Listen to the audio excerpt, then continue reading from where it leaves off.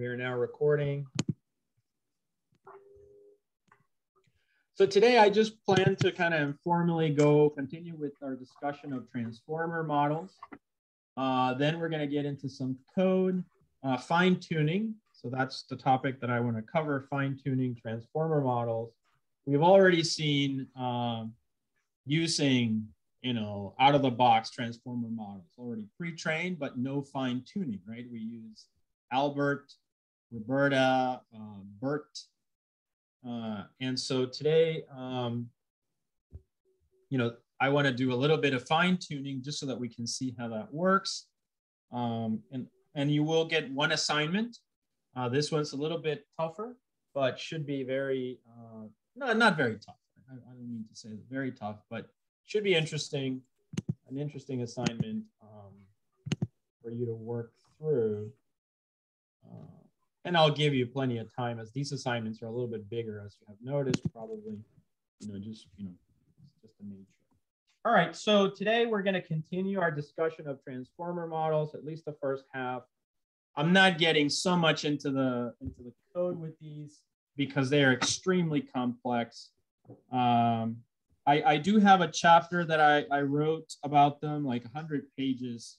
And I've been meaning to, I just need to make it into a PDF so that you guys can read through it. It's the best way. I mean, it honestly is. All right, so let's talk about transformers again. Now, you remember I already posted one lecture, one video about this last week, I believe it was. And so this I've already covered some topics in that one. So I'm basically continuing the discussion from that one, okay? So transformer models came in 2017. That's really important. They've only been around about 5 years at this time, which, it's almost amazing. But they've revolutionized on machine learning quite a bit. They beat RNNs, which were the NLP solution.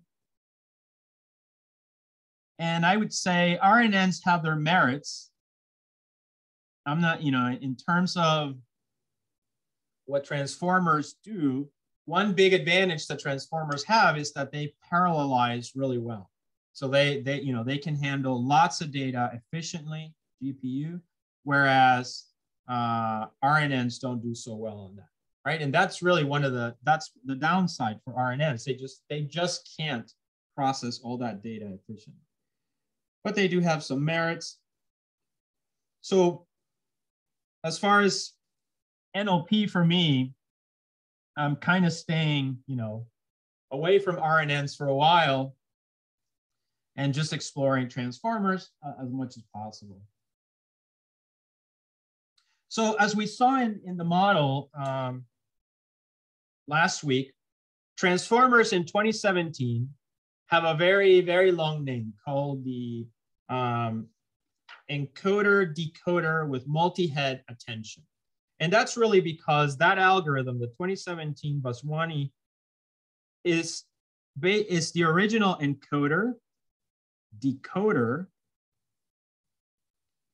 with multi-head attention. So it's really three things. It's three things that make up the transformer architecture. A lot of the transformers that we've been using this semester out of the box, like BERT, all the BERT variants, etc., they are actually have it here. BERT is the original BERT paper is pre-trained of deep bidirectional transformers for language understanding. And that original BERT model is an encoder-based model, okay? So the BERT model, basically, it's an encoder type of architecture, okay? So one way of thinking about it is that it's not the original encoder-decoder with multi-head attention. but it's just a variant of that that just uses one part of the architecture called the encoder. So and the way that we're going to think of our, I'm focusing on the 2017 paper, right? The original one, and not necessarily BERT or Roberta or BART or GPT, right? GPT, for instance, would be an example of a transformer that uses both the encoder and the decoder, okay? But BERT would be an example that just uses the encoder, and then they have differences in architecture, etc. So just as a quick recap, we said that the architecture actually changes a little bit depending on whether you're training or testing. And the reason why we said it changes is because of something called teacher forcing, right? So the models are created to predict words, but we don't want to use those predicted words to continue the training, because then the training becomes corrupt. So the best way to understand a transformer is actually to start at the testing phase, right? So in the testing architecture, the transformer, if you remember, looks kind of like this. There's the encoder layer, and there's the encoder and decoder section, let's say. So this is the encoder. This is the decoder, right? And then we have the inputs that come in here.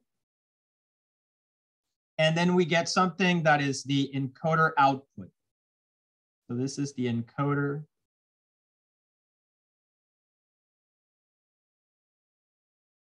This is the encoder output. And then this encoder output becomes an input to the decoder itself. The decoder then has other inputs that go into the decoder, and then it predicts. Here, there's a final linear layer inside the network, and then it predicts the decoder output, which is basically the word. So it predicts a word. This vector is, think of it as size of vocabulary,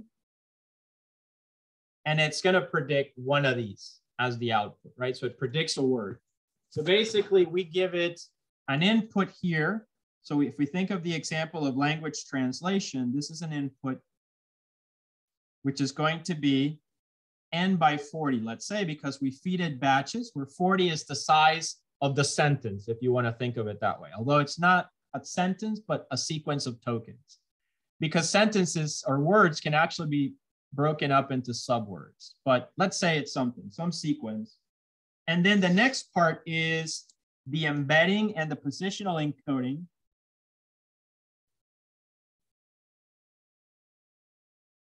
And what this does is, if you think about it, here in the input, we have the cat is, and then blank. We don't know what the next word is, so the cat is.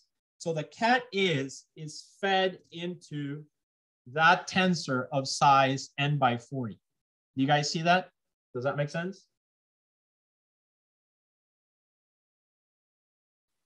All right. Yeah. So we feed the cat is, and we might, and we feed that, right? And then we want to predict the word, the next word.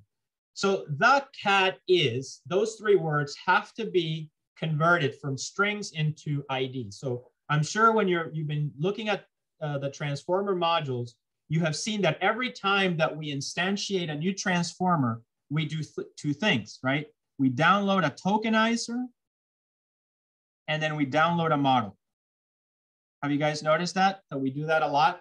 And it's maybe a little annoying even, but that's the way it works, right? We download two things from Hugging Face, let's say, the pre-trained tokenizer and the pre-trained model. So what is this tokenizer? This tokenizer is basically a technique that has looked at the entire corpus, and then it has assigned for each sentence an ID. So for instance, the is probably like 3, cat is probably 17, is could be, 88, whatever, right? These are the IDs.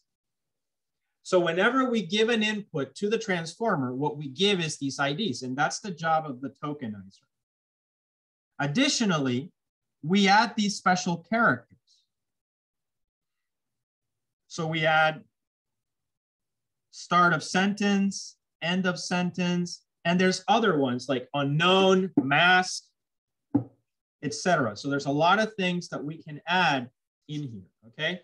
But that's the job of the tokenizer. All of it is the job of the tokenizer to convert this into strings. So this is probably 1. And then the last one would probably be, it's usually the last number. So let's say if this is 5,000 words, then this would be 5,001. So that string of tokens is what we provide, okay, to the model. Now, notice that because we're using tensors, the tensors need to be of a fixed size. So in this case, the tensors are of size 40. But this sentence, the cat is not size 40. So then what happens? Usually in the tokenizer, we have to say things like max length 40, and then we say something padding, and we also say truncate. You've probably seen that, or at least you'll see that today. And what that means is if the sentence is longer than 40, truncate it. That means, ignore the last few tokens. If the sentence is less than 40, add padding, which means add zeros. This is also, you may have noticed another thing that you get when you tokenize things. You don't just get the IDs, or the IDs, but you also get what? What else have you noticed that you get when you use a tokenizer? Have you noticed that we get the IDs? I'm going to change this color. I don't like it. And we also get something called the masks. What do you think these masks are?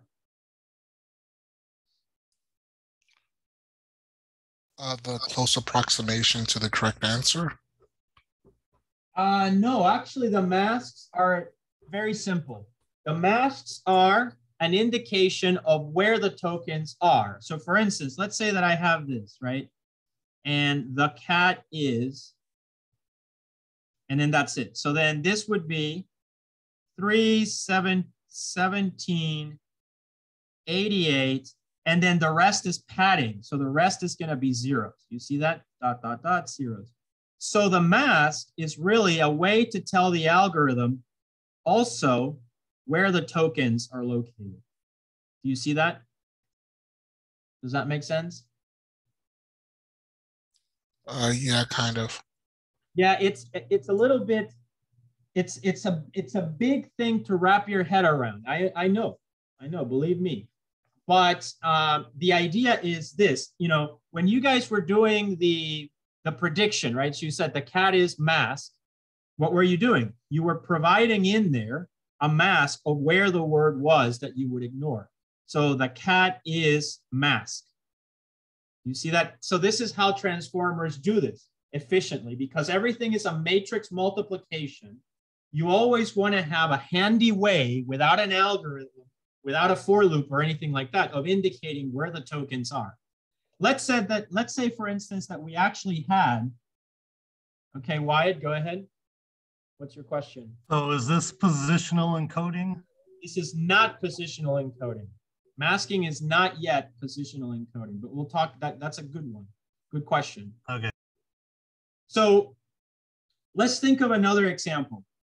Let's say that I know the cat is sleeping and the word is there, sleeping. We don't actually delete the word sleeping. You see that? We don't. Instead, what we do is we mask it by saying, for instance, we have in here sleeping, let's say, would be 504. But if you notice, the mask says 0. Do you see that? And so what the algorithm will do, it doesn't matter that the word is there. It's going to multiply it times 0. It's gone. And this is the trick that transformers use for all this masking, for all this like ignoring of terms. Do you see that?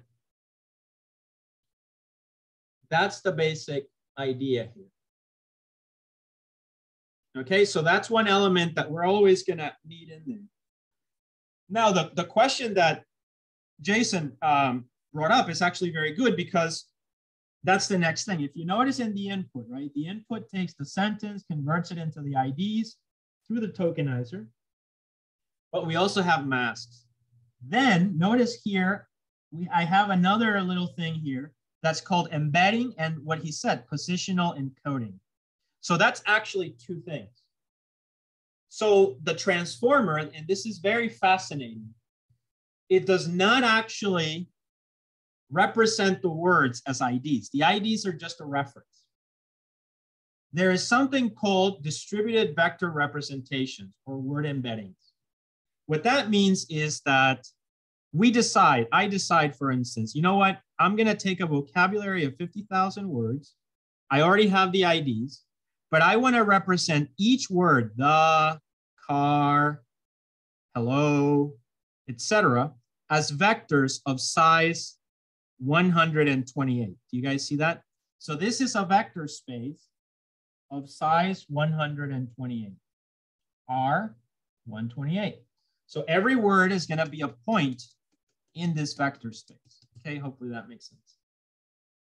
So we represent every word as a vector of size 128. So now, you know, how do you calculate this? This is usually calculated through an algorithm such as word2vec, where word2vec would look at the co-occurrence of words. So the word car and motor appear a lot together. So what would happen is in this vector space, car and motor are closer than say hello. There's an algorithm that basically assigns all these 128 values based on co-occurrence. And then each word is represented as a vector of size 128. Do you guys understand this idea?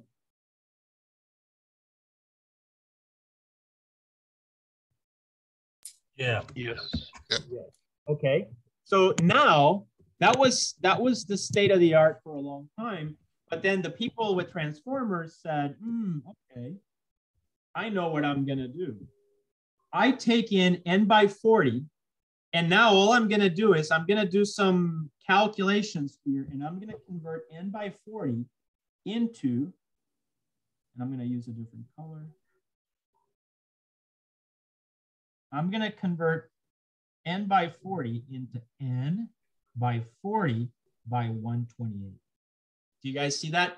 I added this new dimension where now every single one of these IDs, the 40 IDs, but only the ones that have a mask of 1, right? So the other ones are completely ignored so that efficiently you don't have to do that. And so now every word is actually a vector of size 128.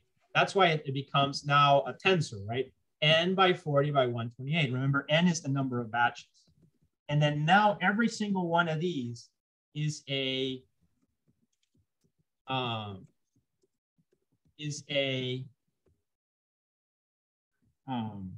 vector of size 128.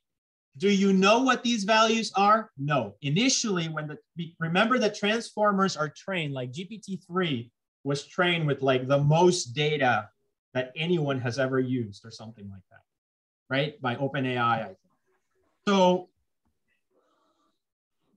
they basically said, convert the dimensions from this to that, leave them randomized, but as we feed it data, it's gonna learn the vector representation. So in a sense, it's like word2vec, but built into the transformer, and it doesn't use the criteria specifically of word2vec. It just uses its own transformer-based vector representation.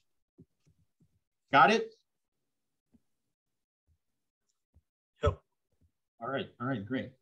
Now, going to Jason's question. So what about this positional encoding? So you might ask the question, well, how do I, in RNNs, you have sequence, right? The cat is sleeping. And then in the network, you literally represent this as a sequence. You need to know this one to get that one and that one. So you maintain the sequence. In a bag of words approach, if you remember that concept from previous classes, we would lose sequence. So what about in transformers? So obviously sequence is important. So how do you deal with that? Well, that's where positional encoding comes in. Positional encoding basically says that there is a tensor of 40, right? It looks at the 40 and it's going to say, okay, well, there's 40 tokens that the size of the tensor, but really because of the mask, I know that there's only, let's say 4.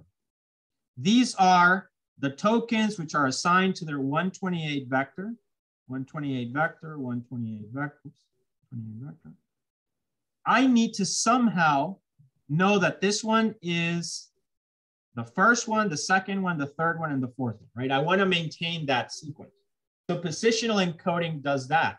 It basically creates, it's amazing how it does it, right? It creates, let's say, a 40 by 128 matrix, right? So 40 by 128. So every one of these is a word or tokens as they're referred to. And here you have the dimensionality. You see that? Kind of like that. So it uses pure algebra to create a function. And it's a function, you can think of it like this. So the most intuitive thing I can say about this function is that the function is like this. You guys see that? So this function is mapped here.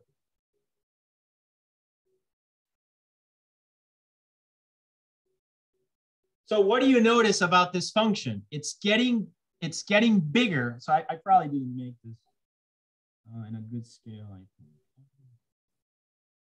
Probably more like.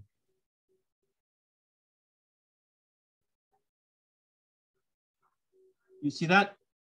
So what happens is each vector of size 128, as it goes in that direction, gets a little bit more of this. You see here, it's just like kind of here. This is a little bit broader. This is a little bit broader. This is a little bit broader. So that's, you can almost think of it that way, that amount of noise or whatever, but it's actually a function, a sine and cosines actually. That amount of function or noise that is added to it indicates the position relative to the other ones, because it indicates that one has more that's further.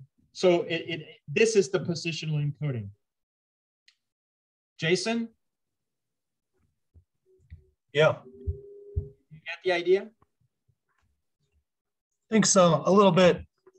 Yeah, I mean, so that's, that's what's happening. So you're capturing the sequence. Instead of capturing this order like this, you're encoding it into the vector. And so it's gonna know, each word, if it's before or after given by this amount of encoding that's happening. Okay, and so that's the next step in the transformer, is that you have the embeddings and also the positional encoding that happens in it. And then once you have that, you're ready to go. Now you have your input. It is going to be a vector of size n by 40 by 128, where it's got the embeddings and it's also got the, it also has the positional encoding. And then almost, if you want, you can think of it as an image, right? It's almost like a picture, right? In a sense, it's got all that information. So if we were feeding images, RGB, right? So we would have, n by 28 by 28 by 3. Well, here's n by 40 by 128. And by the way, the positional encoding was added to the image. And, we are able to capture the sequence by these functions, the amount of information that we put in. So I think that's a good intuition of how to think about it. Once we have the input, the next step is to go into the encoder itself and then get our encoder output, which should also be n by 40 by 128, right? So it basically just transforms, and hence the name transformers. It'll transform this vector into this vector, a context, basically, right? And then that context is fed into the decoder. Here also, in the example of the translation from, let's say, English to Spanish, we're going to feed another n by 40. Okay, but this is going to be the Spanish sentence. Follows the exact same process. Exact same process. And so we have the total English sentence, and then we've got the Spanish sentence. So in the testing phase, we would take the converted English sentence, right? Because we would have that whole thing, right? We would have the whole English sentence. And then we start predicting the Spanish sentence in a loop. So it's almost like in a loop like this, because we're going to predict word for word. So what that means is, you know, let's say over here, right? So we have the 2. And now I'm just going to say the cat is sleeping, right? You want to translate this. So you would start actually at the starting symbol. You don't even know, because you need to translate the 4 words into the Spanish, right? So again, this is testing phase only. So what's going to happen is you give it the cat is sleeping, English, and now you give it the starting symbol to the decoder. This is the encoder. And then there's a ton of layers here, but at the output here would be the word in the other language. So in this case, well, if the input is the cat is sleeping, and then I have a starting symbol S, the word is L, Spanish for the. Great. Once I do that, next iteration, I send L and I add it here, L. You see that? And so now I'm going to say, okay, that cat is, I have S and L, so cat predicts this word. That's the Spanish word for cat. Then what does it do? It grabs this word and adds it here, and it repeats the cycle. And now it has the English, the cat is sleeping, and then it's got this symbol, and then it's going to predict the next one. So it's going to be that word, which is the equivalent for is. And so now it adds it again to the sentence as an input, repeats the process again, and the cat is sleeping. It's got this. So now it needs to predict the next one. Predicts it. It adds it here. Now it, repeats it again. And the cat is sleeping. This is already translated fully. So hopefully it would do that. And at that point, it ends because that is the ending symbol. Oops, that's not. Let me just write it down here instead. So it would provide that symbol, and at that point, the transformer model stops. Do you guys see that? That's how it works. Except that, as I said, we need to convert it into numbers because that's all that. So we need to convert it into the IDs. That's n by 40, but then we add a dimension 128 for the embeddings, very much like Word2Vec. We also add the positional encoding, right? So that happens here and here. And then we feed it through a whole bunch of layers, which is the next thing I'm going to talk about, all these layers. And these are just mappings, okay? They're just mappings, one after the other, okay? They're basically matrix multiplications, that are happening, but it's given the data that it has learned, right? So the encoding does this, and then that is passed on to the next layer, and so on. Now, I've always thought actually that the testing phase is pretty intuitive. Okay, so to me, it seems like it's pretty intuitive. This is a size of vocabulary.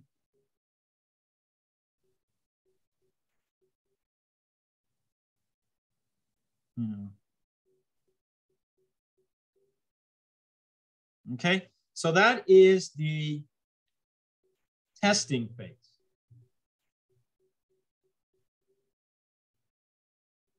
Now, the thing that's happening, though, is that now you need to reconcile testing with training.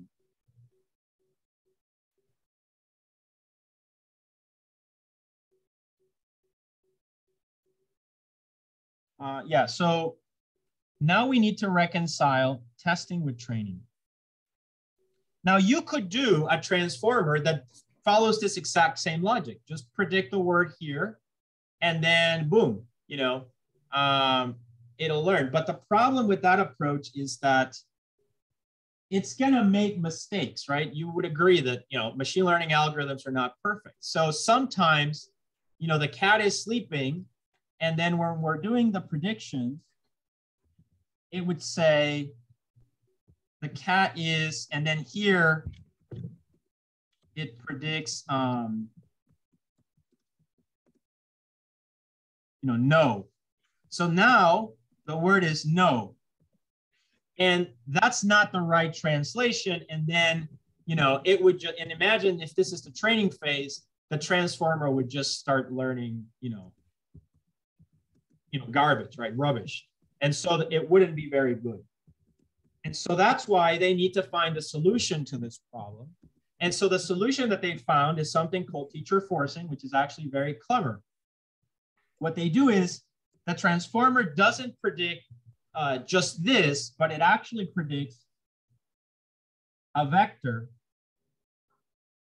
of n by 40 by vocabulary size. You see that? However, what's important about this is that it's always predicting the last word. And that's where masking becomes very useful. Because what you're keeping track of is where you are in the masking. So here, for instance, you're going to say, this is the input, where you are in the input. Disregard this part. So now the output, instead of just being the word, it's going to be, here is masked, like that. And here is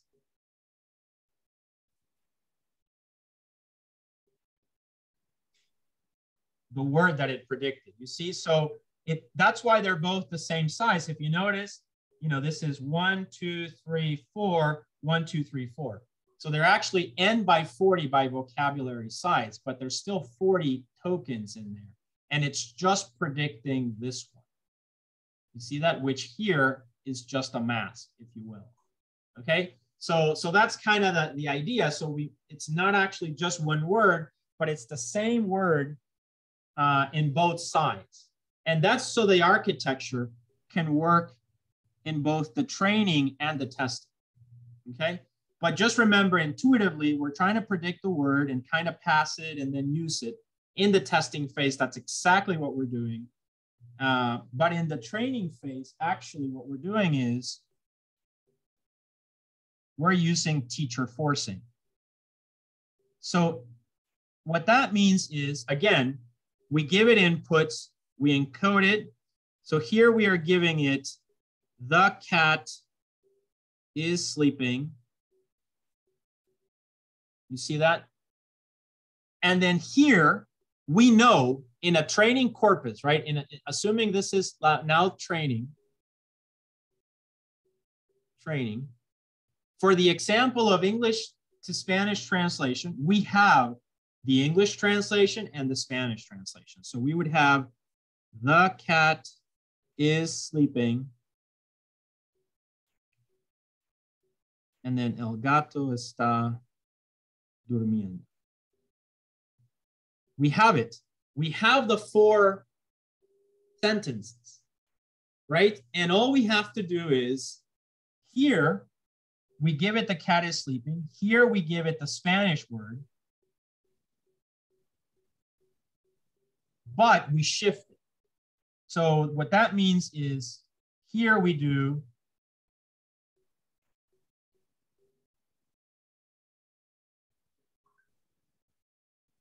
so you see, we have the Spanish translation and we provided, but they are shifted. So this one maps to that one maps to that one maps to that one maps to that one. In the way that we give it, so if you think about it, they are actually shifted because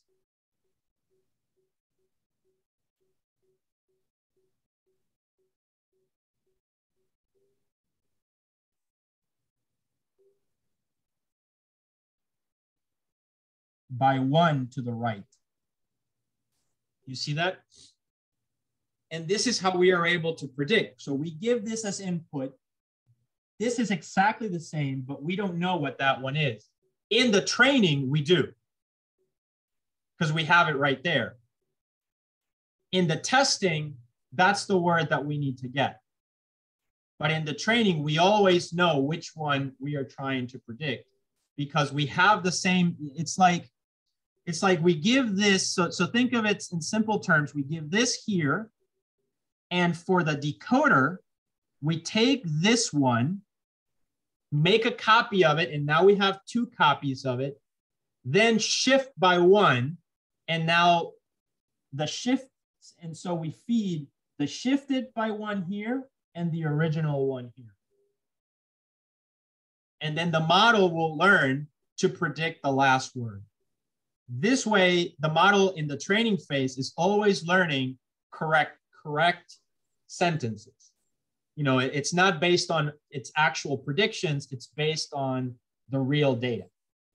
Whereas in the testing, as we saw, it's actually predicting the word and then adding it here, concatenating it. But sure, that's what it should do when it's learned.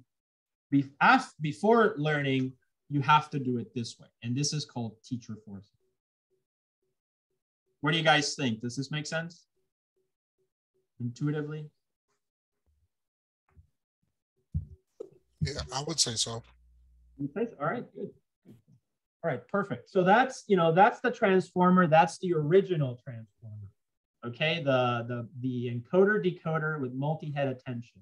So it's an encoder, it's a decoder. This is tricky because we're not used to, we're used to, I'm sure you guys, when you thought about this, you wanted to put the cat is sleeping here and the translation to Spanish here, and that's it.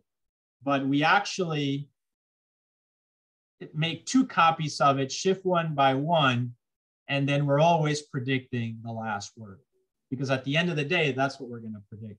And then what we do to hide, so now this word is right there. The word is still there, but there's a mask, you see. So if I use another color, the mask would say 1, 1, 1, 0.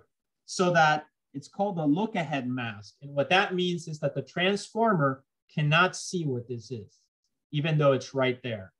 That's kind of the job of these masks. It's a trick for GPUs to efficiently hide things, but by still making matrix multiplications, okay? And so that's kind of how that works. So if you understand that, then you understand that there's a training and the testing, and now all that remains is, okay, so what is inside the encoder and the decoder? You might want to know. So what's inside these things? All right, and so that's the next thing. We're going to take a look at what's inside the encoder and the decoder, and they're actually very similar, I should say.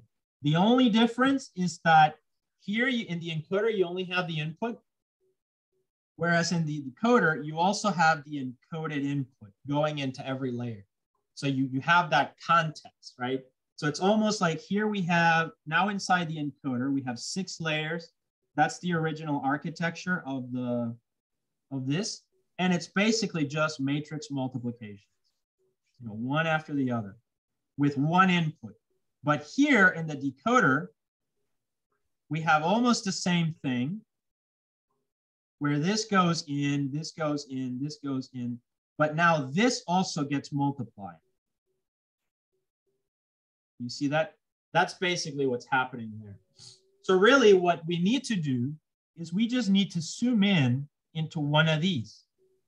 One of these layers. If I explain one of these layers, I've explained every layer because they're very consistent, okay? And there's one additional thing to learn about, which is if you remember, the original name says encoder, decoder, and what is this? The multi-head attention, right? So that's the last thing, which this actually is supposed to give it a lot of the power. So let's take a look at that. Questions before I continue? Okay, so we're gonna zoom in into one of these layers. We're gonna call it encoder layer. Just keep in mind, they're very similar to the other layers. So we're gonna imagine I'm zooming in. I'm zooming in. So the encoder layer would look like this. I'm just looking at one layer, right? So one of these, right? Dot, dot, dot. I'm just gonna zoom in into one. And this is going to be now the encoder layer. It takes one input and it gives one output. And the size is n by 40 by 128 for our example. And the output is n by 40 by 128. So if you notice, if you want to think about it, it's just a tensor that gets multiplied by stuff and it gives another tensor. That's basically what it is, okay? But inside, there's a couple of things. There's going to be two layers, actually. The decoder has three. The decoder layer has three because it has to have one layer that handles this part here, the encoder output, but it's basically the same thing. So these two layers, the first one takes the whatever the input is, you know, maybe we're in encoder layer 4. So it takes the output from encoder layer 3 and it's gonna pass it to encoder layer 5. That's it. So there's two layers in here. One is your standard fully connected layer.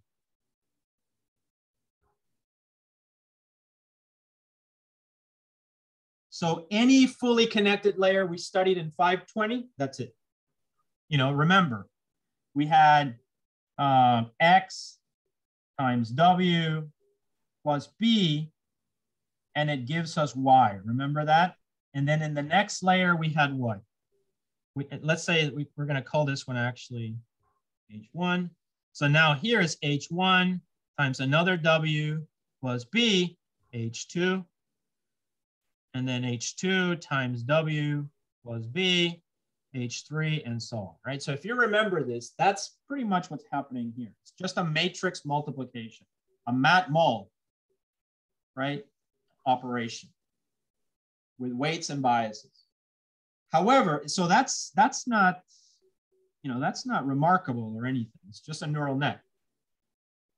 This layer, however, is a little bit different. This layer here, the first one, is where the name comes encoder decoder with multi-head attention. Okay, so this layer is going to be called the multi-head attention layer.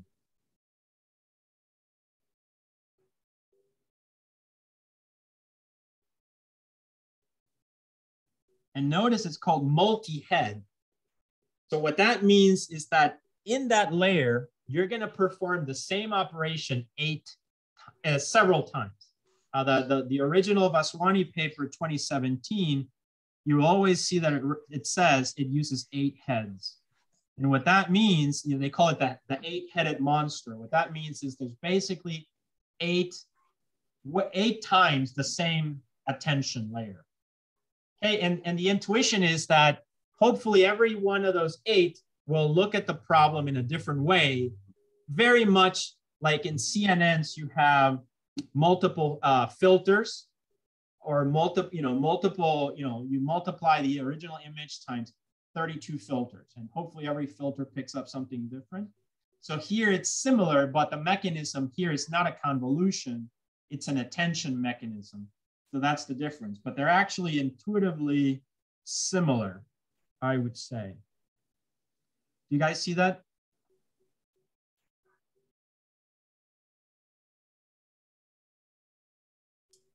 Yeah. Okay, so now let's use a little bit of code to explain this one a little bit further, okay? So the best way with this part, I think, is to just use a little bit of code. So we're gonna say the encoder layer, right? So define encoder layer. Encoder layer takes the input, X, the mask corresponding to that input, and whatever else might be necessary, okay? So then here, because it's 8 heads, you're going to basically do this 8 times. So you give it, you have a multi-head attention function, and you give to it the X and the mask 8 times.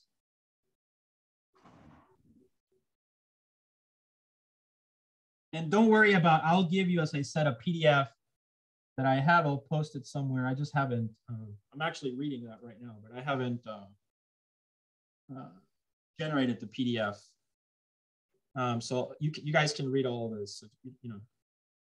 So anyway, you have this, I'll probably post it on the calendar or somewhere. So you do this 8 times.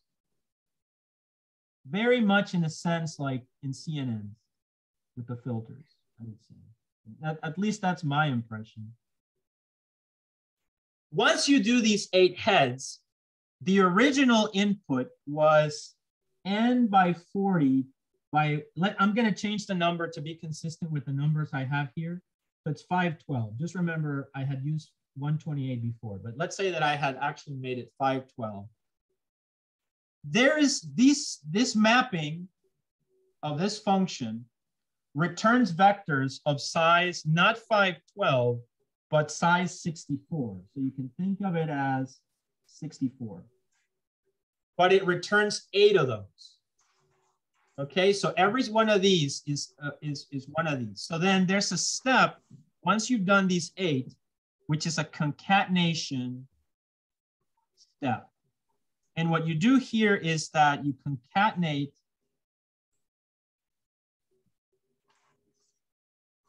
all 8. So you concatenate all 8 in here, Z8, to reconstruct something that is n by 40 by 64. You only concatenate, by the way, the -1, right? So -1, so only the last layer. Do you guys see this? And so you kind of do, what happens here is you take the original input, you apply this function 8 different times, and you produce tensors that are no longer of n by 40 by 512, but n by 40 by 64.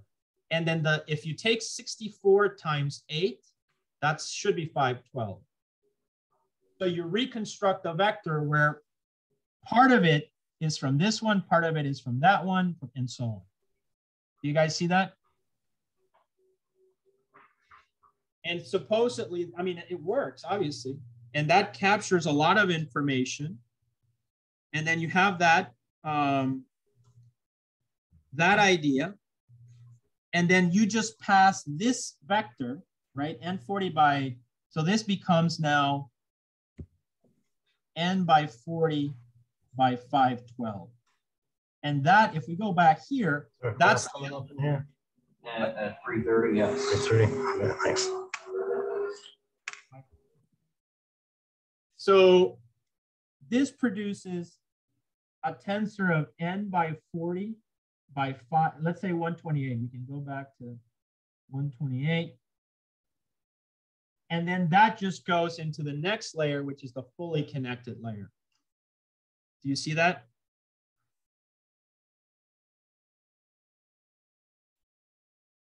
Guys? Yes. That's it, you know, so it becomes, think of it as in a neural net, you get another tensor, and now the tensor just gets processed in the next layer. This is just a regular neural network. There's a few other things that happen, like you add back the original. That's called a residual. So what that means basically is that to this one, you add the original x, which the original x was also n by 40 by 128. And that's called a residual, which basically means that in case these values are starting to become very small, you're still adding the original one. So you avoid the so-called vanishing gradients. But that's, I don't want to get into that too much because it's very technical, but just be aware there's a few other things, but intuitively speaking though, this is how it works, okay?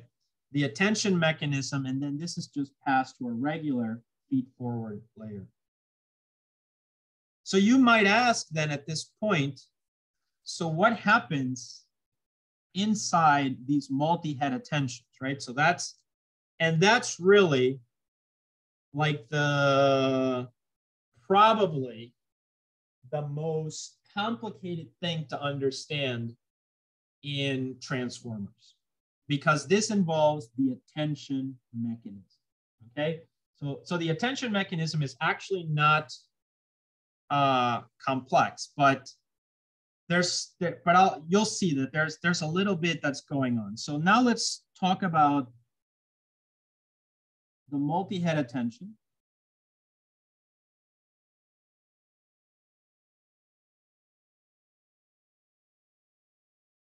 In simple terms, what is the multi-head attention? Pretty simple. I'll do it with an example. The cat is sleeping.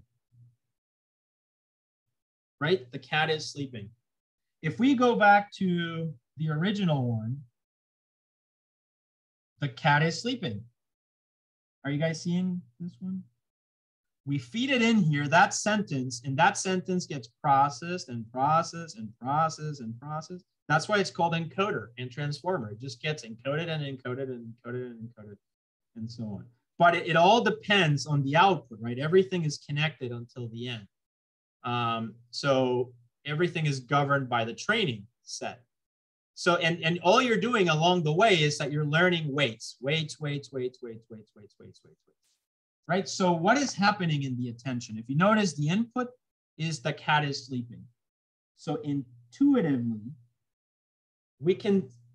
I can say, although it's a little bit more complicated than this, then the multi-head attention is just it's just basically a similarity score between this and itself. So intuitively then, the attention mechanism is this. Just for this particular example, the cat is sleeping. Guess what goes here? The cat is sleeping. And then what's going to happen is, as the model is learning, it's going to assign weights based on the relationship of these things. So for instance, it's going to say, you know, what's a good example? The cat is sleeping. Oh, and meowing. So just to give an idea, and meowing. So as it sees a lot of data, in the corpus, what does it learn about cats?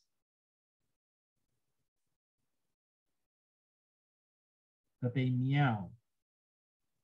So it's gonna say the cat is sleeping and meowing.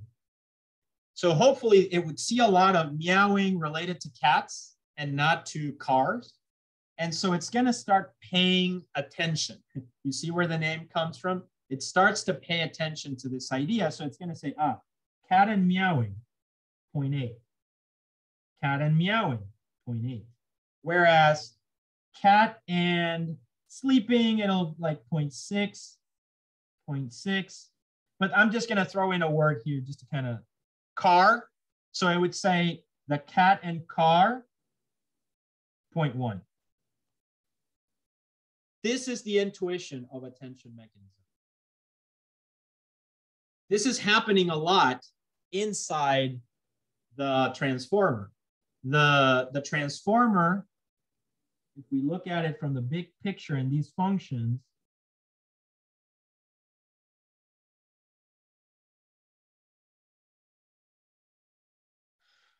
it's, you know, where is it that I have? Here. So the transformer, you know, it's got all these attention layers, one in every encoder layer. And it's basically just comparing itself because it's getting so much information, right? It's going to start paying attention to important words like cat and meowing and things like that. And that helps the model so that the next time that it sees cat and meowing, it's going to know something about the world. And it's going to help it in the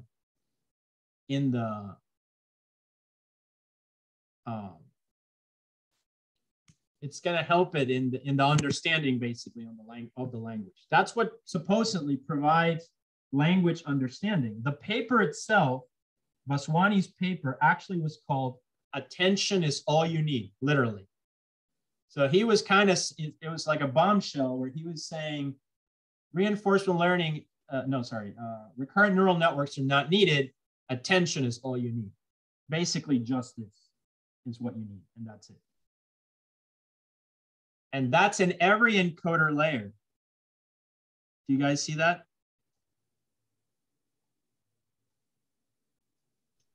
Where you have car Yes. at the bottom, and then it's by the, shouldn't that be under cat? Is that what you're trying to say? Because like car and the would be higher than car and cat. Oh, yeah. Sorry, yeah. Good. Okay. Exactly. So car would not be correlated with cat, right? In the corpus, or black hole would not be correlated with cat. The transformer would learn that over time. It learns, so just keep in mind, it learns to pay attention to the things that are important about the text by the context. And all of it is done by this so-called attention mechanism. This is the intuition. This is like the highest level that I can give you about this, okay? And just remember, you do it 8 times in the original paper, but the output is only of size 64. And then because there's 8, you concatenate them. And then basically you end up with a representation where it's like you looked at it 8 times, 8 different ways of looking at the attention. Now, keep in mind, here I did it for the sentence. The tensor is of size n by 40 by 512 or 128, depending on what I'm using. So the attention mechanism would be 40 by 40. Do you see that? Because it's every token to every token. Now, keep in mind, some of the tokens have a mask, so they're actually ignored, right? And it's only going to pay attention to the tokens that have a one there. This is how you control what to look at when you're paying attention. So that's why the masks are really important. And I admit, I mean, they're a little bit tricky to understand. But it's because of the whole parallel thing that this is how they solve the problem of, of knowing what to look at. Any questions so far? I'm almost done, actually. So I just have one more thing, but in a very high level, because for the decoder, it's the same thing. Only the decoder has 2 attentions, but one is the regular multi-head attention, and the other one is for the encoder output attention. So what that means is it's going to take into account the output from the encoder, but technically it's very similar. At the end of the day, they're just matrix multiplications. Okay. This actually, I think, is intuitive and understandable. There's one additional complexity to this, which is the thing that has kind of confused me over the years about transformers. So there's actually the attention mechanism adds three abstractions, three additional abstractions called Q, K, and V. And it's confusing because they seem to come from like databases or information retrieval. I have a theory of why they use this. But you actually, the thing is, you don't actually look at directly at the tokens. So you don't actually look at the 40 by 40 tokens directly. You look at them after you perform a transformation. Okay, so the transformation is going to be in terms of Q, K, and V, which the names are: Q is for queries, K is for keys, and V is for values. So you can see already there's some kind of weird thing going on here where you have key value pairs, and these key value pairs are somewhat related to queries. Do you see that? So I've always thought of this as they wanted to say that they're going to take the original tokens and they're going to sometimes make them queries, sometimes they're going to make them keys, sometimes they're going to make them values, and then they're going to relate these to each other. So it's like, you know, what is the value of this query? You know, what is the value of this key given, you know, this query, and so on. You'll see what I'm talking about. In particular, this makes sense because you do this 8 times. So you're kind of trying different things. So in the attention mechanism, we have these tensors, right? They're all tensors. We have the original X, which is N by 40 by 512 or 128. Right? I'm just trying to use 512 here so that my multiplications make sense, because this is how I have it in my document.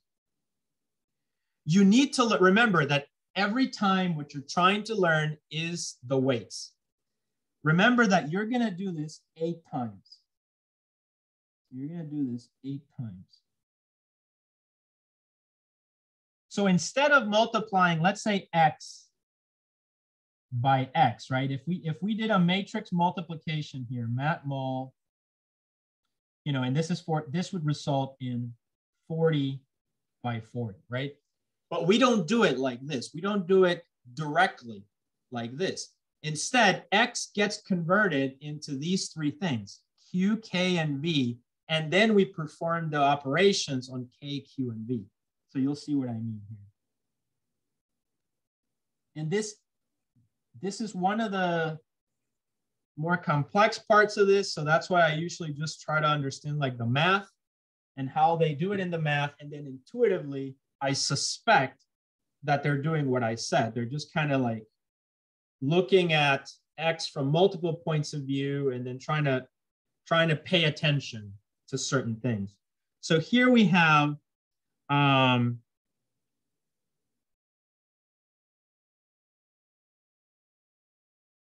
we're gonna do this. So I'm gonna do just want to make sure I have enough room for this. So we need to calculate, I'm gonna go to another page. So we need to calculate K, Q, and V from X, and then perform the attention mechanism, right? So I'm gonna start with the first one. To calculate Q, I'm gonna do mat mul, which is a matrix multiplication of X. Remember, X is the original, N by 40 by 512. Whatever the input it is, regardless of what layer you're on, is just that tensor. So you're gonna do X times WQ plus BQ. So what is WQ? It's just a weights matrix. So this is gonna be, you know, a tensor, let's say tensor of size N by 512 by 64. So this is how you map from 512 to 64, okay? So you're gonna basically take the original of size 512 and make it into 64. Then you have the bias, BQ, and that's just gonna be another tensor of size n by 40 by 64. So the key thing to understand here is that we take the original X and we're doing this. The standard, linear transformation, right? We take an X, multiply it times some weight plus a bias, and we get a new value. And that's it. That's literally all that happens. So remember, instead of doing this in the attention to end up with 40 by 40, right? Instead of doing that, we're adding an additional component of taking the original X, multiplying it times some weight and a bias, and getting a Q. This is the so-called queries, okay? The so-called queries. Then we do the next step, which is gonna be calculating the keys, which is the same thing. We take K, mat mol, the original X, times WK plus BK. You see that? And this also we initialize another weights matrix. So this is a tensor. And this is going to be of n by 512 by 64. Remember, this is the way that by doing this multiplication, we're going to make these into size 64. We're compressing it a little bit. But it's got some weights associated with it. Notice that. So that's really important because we're transforming it into this idea of queries. So we took the original X, by multiplying it times some weights, we just made it into another thing. And by the way, we call that thing queries. Honestly, we could have called that thing cats and the other thing owls and the other thing mountains. It doesn't really matter. They made this to make it seem like we're comparing queries to values and queues, but in my opinion, it's just, it could have been anything. And so here we have BK also.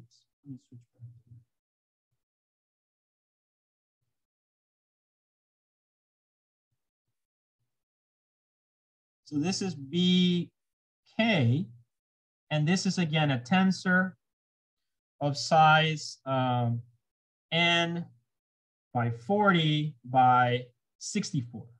Remember, because we're gonna do this 8 times and concatenate 64 by 8, which is 512. So we're compressing it. And then the last one is once again V, the values, right? And again, mat mol of X times WV plus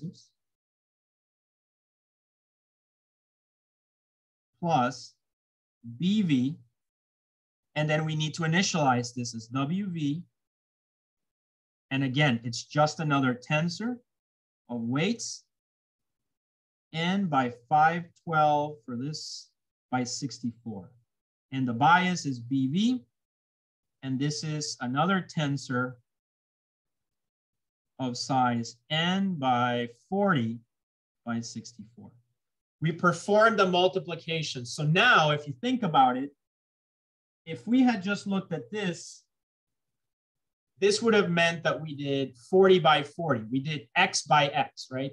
That's what intuitively is X by X, this. But the actual attention mechanism does not directly multiply these. It multiplies these with the weight. So it's almost like saying, well, it's X times some W. Oops, that's terrible. It's actually not that one, but it's really X times W1, let's say, mat mol X W2. You see that? So it's not the direct way, but It's another one, a transformed version of the x's. Now, one thing that's kind of important about this one is if you notice in this diagram, these two are the same, right? But are these two the same?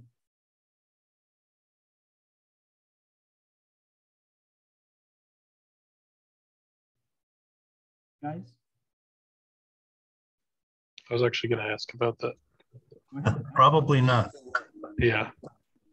So when they get the weights, Yes, sir. are those from the first like attention, like running the attention thing? Previous layer is an n by 40 by 512.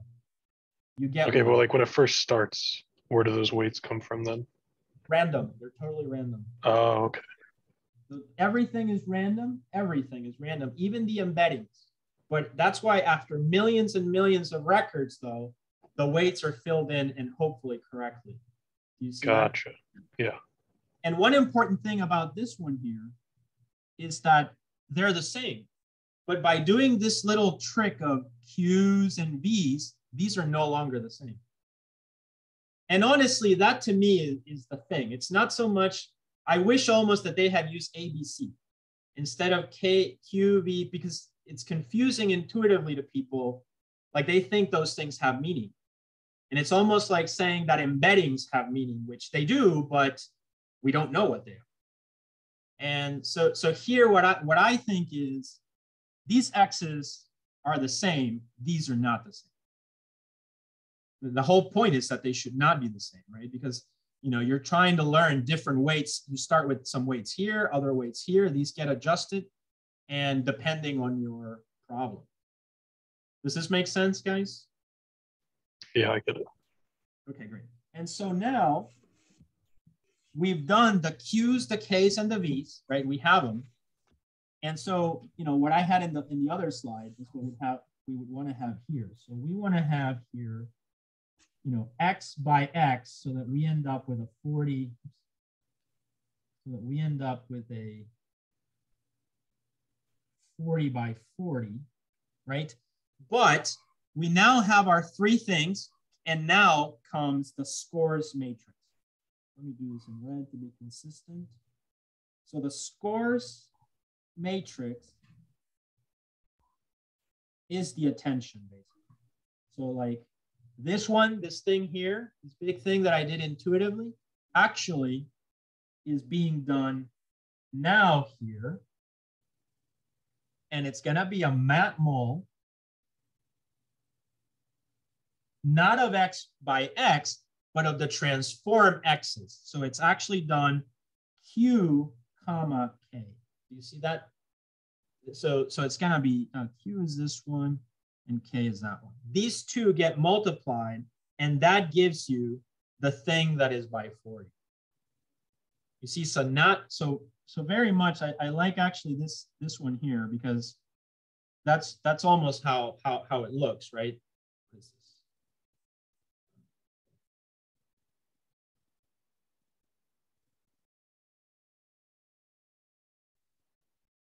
Do you guys understand, guys? So yeah. So Q, K, and V are trying to do the transformations like we did like a couple weeks ago to the like 8 different layers. So it's not always doing the same thing 8 times. Exactly right. Exactly right. Okay. So they literally become, okay, this is a query, this is a value, but they're always different because it's not the original X's, it's the X's multiplied times these weights, which initially these weights are random. And then you're gonna learn them, right? Because you have the training data. But they're learning these attention mechanisms. They're still paying attention to the 40 tokens, the masked ones, but from different points of view.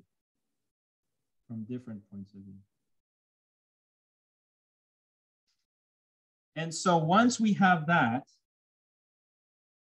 so we perform the scores matrix, Q and K, there's some normalization that happens, etc. And that should give you, when you do this operation, now you end up with n by 40 by 40. Because you do this for every input in the batch. So that ends up being n by 40 by 40. And now you've paid attention. Okay, so now you've paid attention. And all of this, I should say, it's always happening with the mask. The mask is there because, you know, if we're just doing the sentence, the cat is sleeping, right? We need to mask out the tokens that we don't care about, right? All the padding, et cetera, gets masked out. So we only pay attention to one part of this, like maybe that little part, and everything else is a mask. But because it's a matrix operation, it's very efficient in the GPU. Okay, and then finally,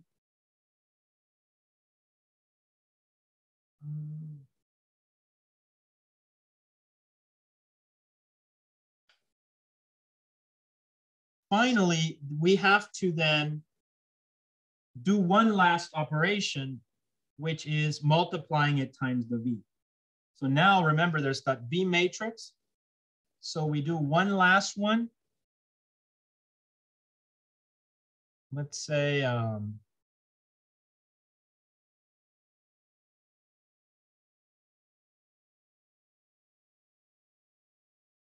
you know, I'm just going to make up some values. So A, and this is matmul, and this is now scores matrix times V, the other one. Okay, so this comes out to being this was n by 40 by 40, which is the scores matrix. And this V is, if you remember, n by 40 by 64. Oops. Right, that was n by 40 by 64. And so what happens here is that this last transformation takes the scores matrix, if you look, takes the scores matrix and changes it back to n by 40 by 64, which is exactly what we need to be able to, and here, remember, we're multiplying these two. So we're multiplying this times that. So maybe this last transformation takes the scores matrix back to being this, and that's useful because then each head produces one of these and they get concatenated. So then now we go back to this idea where we, you know, each one of these gets concatenated back into something that is n by 40 by 5. So that's basically what the V does, to be honest. You multiply it times the scores matrix, and you know, I'm not saying that it's just about reshaping it. Obviously, the V has weights and it's another multiplication. So it probably somehow looks at the scores and the attention, and those modify the original n by 40 by 64, right? So there's some semantic understanding there additionally going on. But that's it. Hopefully that made sense. You know, transformers, I've always said, are the most complex deep learning algorithm in all of deep learning. But I think if you understand that the attention mechanism is this, right?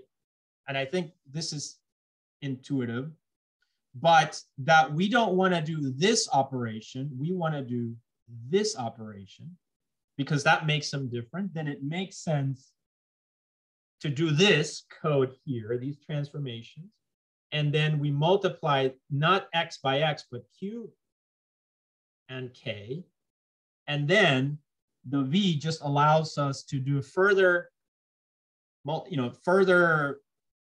transformation, and also, by the way, get our original 40 by 64.